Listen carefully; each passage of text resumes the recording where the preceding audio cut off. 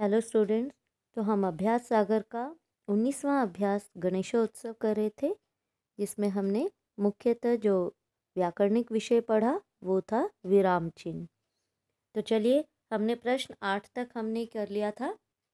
ठीक है, आज हम प्रश्न 9 से शुरू करेंगे और प्रश्न 9वां है, नीचे दिए गए वाक्यों में से विशेषण और विशेष्य छांटकर लिखे। विशेषण जो संज्ञा और सर्वनाम की विशेषता बताते हैं, जिसके बारे में हम बात कर रहे हैं वो क्या होता है, विशेष्य। ठीक है, जैसे यहाँ वाक्य है, श्याम पट पर 3 चित्र बने हुए थे। तो विशेषण यहाँ क्या हो गया, 3। 3 क्या थे, चित्र। तो चित्र क्या हो गया, विशेष्य। छोटे बच्चे ट्रकों पर बैठ जाते हैं। ठीक है, तो यहाँ पर छोटे क्या है, विशेषण है, और छोटे है क्या, बच्चे। तो बच्चे क्या हो गया, विशेष्य। ऐसे ही अगला है, दुकानों में सैकड़ों मूर्तियां सजाकर रखी गईं। तो सैकड़ों मूर्तियां, तो सैकड़ों क्या है, विशेषण, और मूर्तियां है विशेष्य। वे अपनी फटी पुरानी कॉपियां दिखाते। तो फटी पुरानी कॉपियां, तो फटी पुरानी यहाँ पर विशेषण है, और क्या है, फटी पुरानी कॉपियाँ। तो कॉपियाँ क्या है, विशेष्य। सारा शहर किसी विशाल मेले की तरह लगता है। तो विशाल मेले, विशाल क्या है, विशेषण, मेले है विशेष्य। 10वां प्रश्न है, नीचे दिए गए वाक्यों में कोई न कोई गलती है, उसे पहचानिए और वाक्य को सही रूप में दोबारा लिखिए। आम तौर पर छुट्टी के दिन सारा काम देर से होते हैं।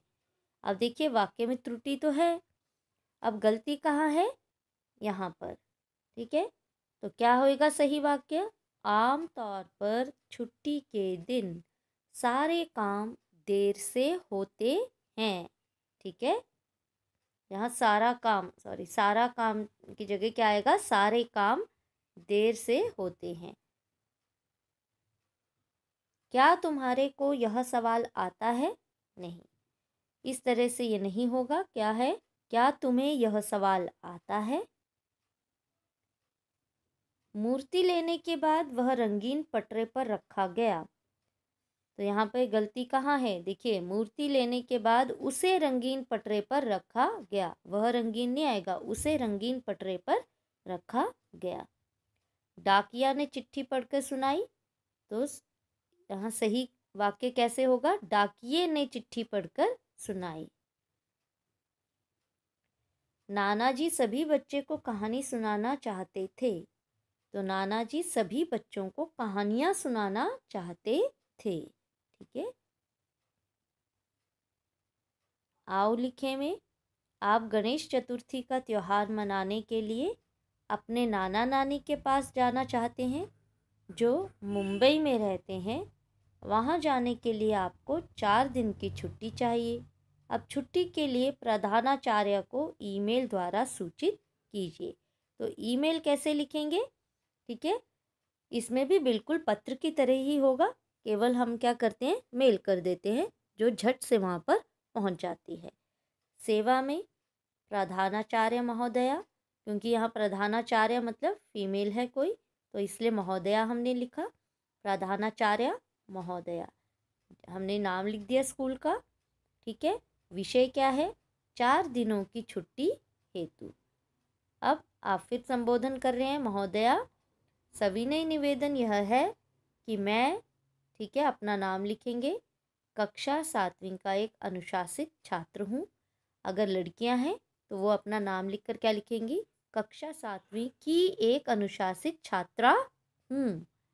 मैं गणेश पूजा के शुभ अवसर पर अपने दादा दादी के पास पुणे जाना चाहता हूँ। तो लड़कियां लिखेंगी चाहती हूँ।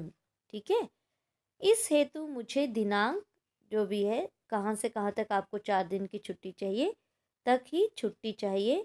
मैं आपको आश्वस्त करता हूँ, लड़कियां लिखेंगी आश्वस्त करती हूँ, कि स्कूल में उपस्थित होने के 2 दिनों के अंदर सारे विषयों का काम कर लूँगा। तो लड़कियां क्या लिखेंगी? काम कर लूँगी। कृपया मेरी अर्जी स्वीकार करें। धन्यवाद। आपका आज्ञाकारी छात्र। अपना नाम लिखा, कक्षा लिखी, अनुक्रमांक। तो आप लड़कियां क्या लिखेंगी? आपकी आपकी आज्ञाकारी छात्रा लिख दें। ठीक है, आपकी आज्ञाकारी छात्रा।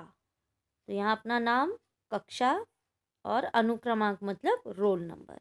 ठीक है, एक बार इसको स्क्रॉल कर देती हूँ ताकि आप इजीली इसको पॉज करके लिख लें।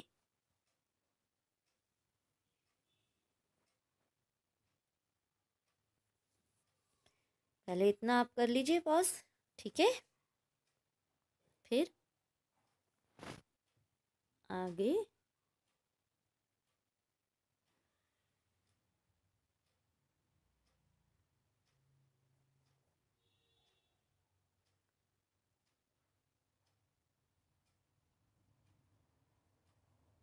बस इतना सा पत्र।